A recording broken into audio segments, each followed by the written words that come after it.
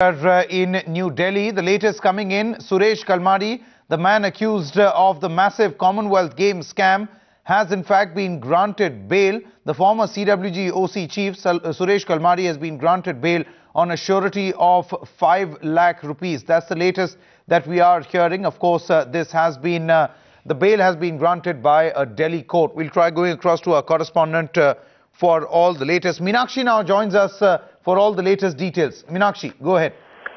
Oh, well, yes, absolutely. The news just coming in.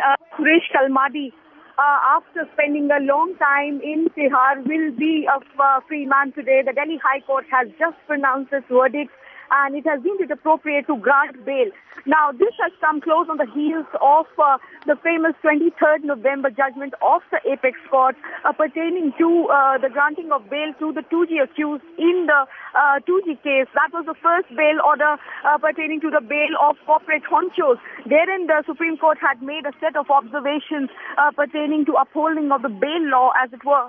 And those observations were quoted by Kalmadi's counsel as he made a fresh pitch for bail before the High Court. Primarily, the fact that bail being the norm and jail really an exception, and that has today found resonance with the Delhi High Court.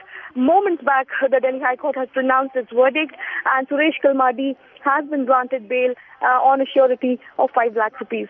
Back to you.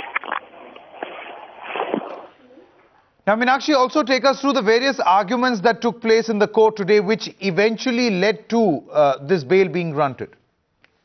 Well, today, since the matter was slated for judgment, the matter got over in a moment, in a matter of moments, really.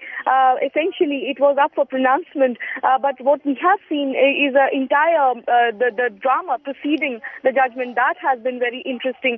This case has been through several twists and turns. We know that Kalmadi has been incarcerated for a long time. It was April last year that he was taken into custody.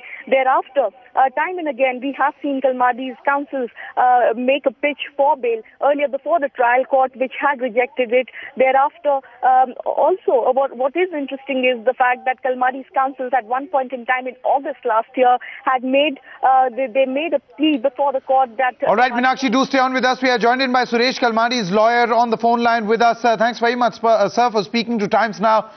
Your initial reactions, take us through what exactly happened in the court today. Well, the Delhi High Court has enlarged Mr. Kalmadi on bail. We have yet to see the detailed reasons of the orders. Our plea was basically the investigation is completed and the charge sheet has been filed. So, there is no need to keep Mr. Kalmadi in the further custody. And on all the ground, and particularly in the light of the recent judgment of the Supreme Court in Sanjay Chandra's case, which said that the bail is a right and jail is an exception. So we had argued all these points before the court, and finally, Mr. Kalmadi has been enlarged on the bail. Sir, do also take us through, by when can we expect Mr. Suresh Kalmadi to be out of jail? Well, there will be certain formalities that will be required to be completed. We will be in the process of completing the same. So hopefully, either by the end of the day today or tomorrow evening, he should be out of the jail. Now, what happens from here, Mr. Jain? Just take us through what can be expected in the court from here on. Well, the trial is already there before the lower court, so we will be continuing to participate in the trial before the special court, which is pending in the Patiala House. Now, Mr. Jain, can you also take us through what your argument was all this while? Because Suresh Kalmadi was in jail for close to 10 months. Well, basically, the arguments were threefold. That investigation is completed, charge sheet has been filed. Prima facie, there has been the materials placed on the record did not disclose the involvement of Mr. Kalmadi in the offence.